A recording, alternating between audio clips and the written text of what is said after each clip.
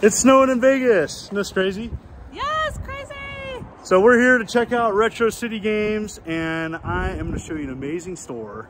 And I can't wait to share what's inside. There's some amazing stuff from Atari to Xbox. Let's take a look.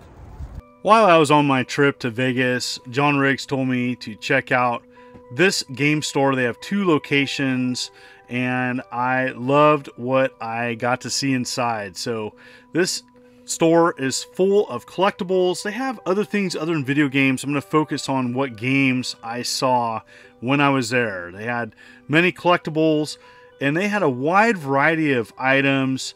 And you know, sometimes when you go to a game store, you can tell that they're focusing on certain things. This one had just a nice selection of games from yesteryears, controllers, accessories. Nice to see that classic trackball for the PlayStation 1.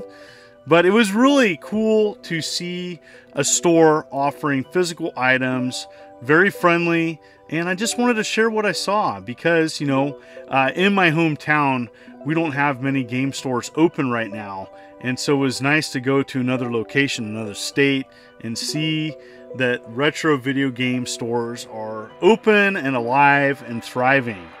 So, you know, whatever you're collecting, whether it's GameCube, Game Boy Advance, Nintendo, Atari, Sega, this store had a nice selection of games. No matter what you were into, you could find something for an affordable price. I even found a few items that I picked up that I didn't have.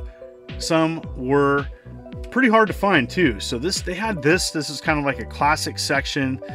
That Atari home computer binder is something I did buy. Pretty odd. But yeah, a lot of classic consoles, Sears Telegames, Super Video Arcade, tons of boxed and classic 2600 and television and ColecoVision games. And Television 2, nice to see that.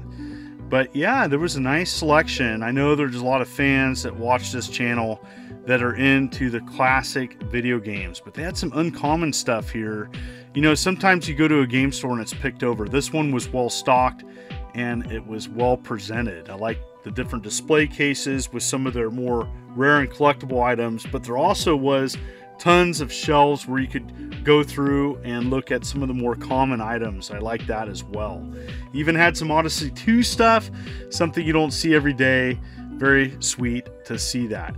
But, you know, maybe you're not into classic video games like that, but maybe you're more into imports. They had that as well. They had tons of Super Nintendo imports, something you don't see so much in the States, and fairly affordable prices too. So, you know, one thing about Super Nintendo imports, Super Famicom, you can pick those up pretty affordably, loose carts.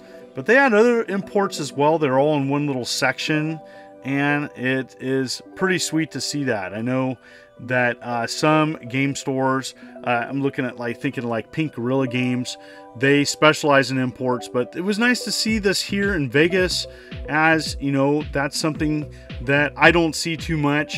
They even had some Famicom carts, and I was going through, there was a few I didn't have, and definitely wanted to just see what they had and share with you because you might be into that. But they had a ton of other things other than just classic video games, but really focusing on the games. Lots of classic Sega too. Yeah, Sega CD, Sega Saturn, Sega Genesis. Some great titles you don't see that much. Complete in box. Dreamcast as well. I know there's some Dreamcast fans out there. Even Game Gear. It was nice to see that, as you know, with the analog pocket out. I know there's some collectors out there looking for that. Sega Master System was represented, and you know, you're gonna have your favorite collectibles that you're pursuing, but I was just excited going around the store and seeing what different consoles and handhelds, as well as, you know, fairly affordable prices too. Here was some more common Sega Genesis games. I've done many of these games in my ranking videos, and you know, as you can see here, nice selection. They even had an Xbox One kiosk with some arcade sticks. Maybe you're a fighting game fan. It was cool to see these collectibles. You don't see these too often, and they had their box included. Pretty awesome. Had some Star Wars stuff at the store as well. everything from comic books, pops, but they even had some 3DO games. Nice to see that. Some TurboGrafx. The store was well put together and it was easy to navigate. Everything was organized. The prices were visible. Switch, lots of DS. I know that the DS fans out there are gonna like this store. It was a good selection, both loose and complete. You know, so many great games came out on that handheld. N64 was definitely represented, and you know, even though the N64 didn't have a ton of games released in the US, there's still many people out there that pursue it and collect for it. Lots of original NES.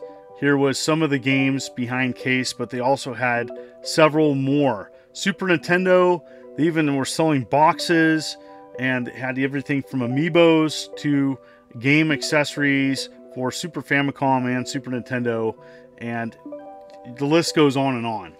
But you know, behind the case there was more of the collectible games, as you can see here, but they had a nice variety of games represented from several decades, even toys. And you know, if you're into collecting lots of different things, this is a store for you. Here's some of the more common Super Nintendo games where you could rummage through, and here's some of the more common NES games. But yeah, it was nice to see this game store thriving. It was fairly busy when I came in, and the customer service was great. So yeah, what do you collect? What are you into? What are you pursuing? As we march towards a more digital future, we're probably going to see less game stores selling physical items. And this store didn't ask for me to do this. This is something I just wanted to do and share on my channel, saying, hey, this is a cool game store. We ought to support it while it's here, you know, because who knows how long physical game stores are going to be around, you know. Only time will tell. They might be like record stores and go on and on and on, but I predict that there'll be fewer retro game stores in the future as physical items dry up. So let's support them, support your local game store that you like. Here's some PlayStation, nice uncommon games here too. It was nice to see that. You know, there's some games you don't see all the time, and some classics as well. Some greatest hits. I love myself some greatest hits. But you know, maybe you're into other things, but you know, PlayStation is getting harder to find, at least in my area. You know, you don't see that many places sell original PlayStation 1 games. They're pretty picked over. So it was nice to go look and see a selection of PS1, but they also had PlayStation 2, PlayStation 3, tons of commons and greatest hits and otherwise. But you know, maybe you're into some newer games, but they had a nice variety. Tons of Xbox, classic Xbox. I know that there's several games now that are supported backwards compatible with the Xbox Series X, but maybe you're into the original Xbox. This one had a nice selection, and definitely it was seeing some different games in different regions.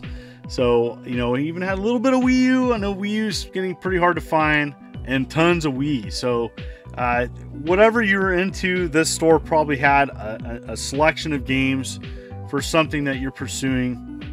PlayStation 2, you know, one of the all-time greats. I know there's a lot of PlayStation collectors out there. So many titles, lots of oddities, compilations, greatest hits. You know, it's a really great console to collect for, and backwards compatible with the PlayStation 1. And you know, one that I appreciate collecting for. There's so many titles though, but you know, this store had many PS2 titles, everything from budget releases to RPGs to greatest hits, and then some. But you know, it didn't just focus on one console. I love that. And what I really liked seeing was these. It still had lots of Atari and television, ColecoVision. Very affordable prices. You could just go up and pick up a game and the price was on it. It was nice to see that. You know, as time moves forward, especially the vintage games here, this is definitely going to be less represented in stores. So any store that has a nice classic game representation gets my thumbs up, and this for sure had it. Even box games and pretty good shape still too. Many of these games are going on 40 plus years old, so nice to see it represented here. Some classics I saw, and I know there's going to be people watching this that are going to be happy to see it. The staff was super friendly. Thank you so much. If you're in the Vegas area, you may want to check out Retro City Games. They do have 2 locations. Make sure to hit that like and subscribe, folks. This is the Immortal John Hancock, and you have a good day.